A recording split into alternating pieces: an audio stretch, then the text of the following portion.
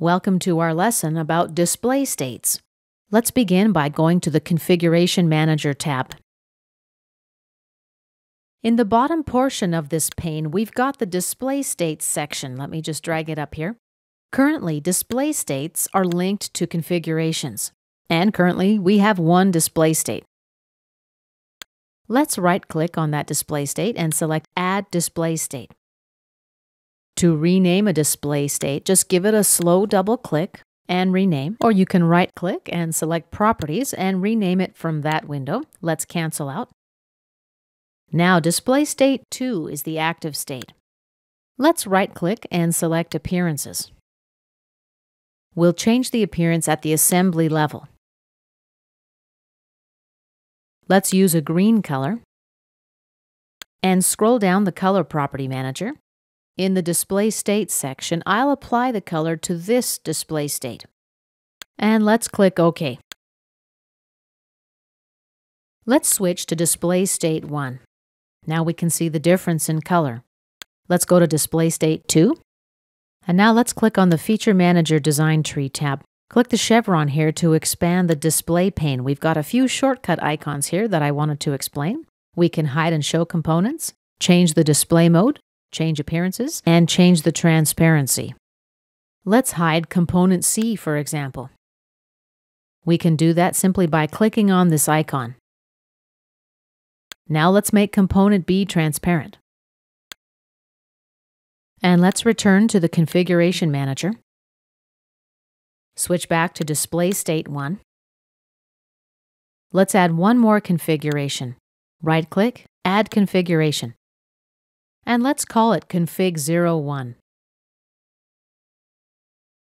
I'm going to leave the default options. Let's click OK. SolidWorks creates a new assembly configuration as well as a new display state. Display State 3 inherits the properties of the active display state. Let's insert one more display state. And we'll make some changes to it. Appearances. Let's modify the color, let's say yellow. This display state is selected. Let's accept.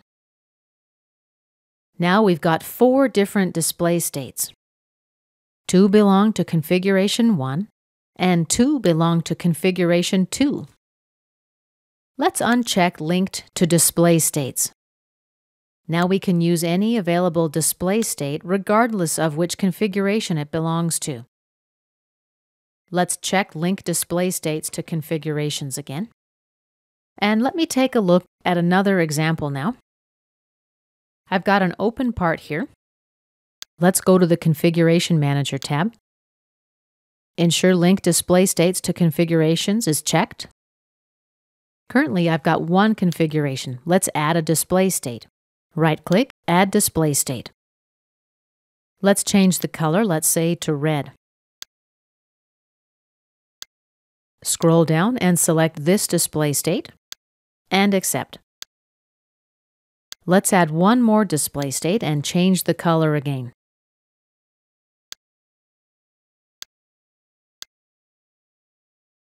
Let's say blue. And let's scroll down and select this display state. OK.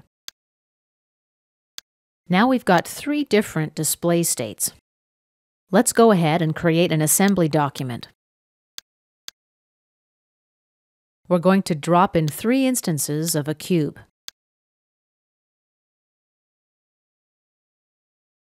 And here's my third one. Here in the assembly, I'm going to use the display state at the part level. Select Component Property. Double-click to activate Display State 2 and OK. And let's show Display State 3. OK. Now we've utilized the part display state at the assembly level. And this concludes our lesson about display states.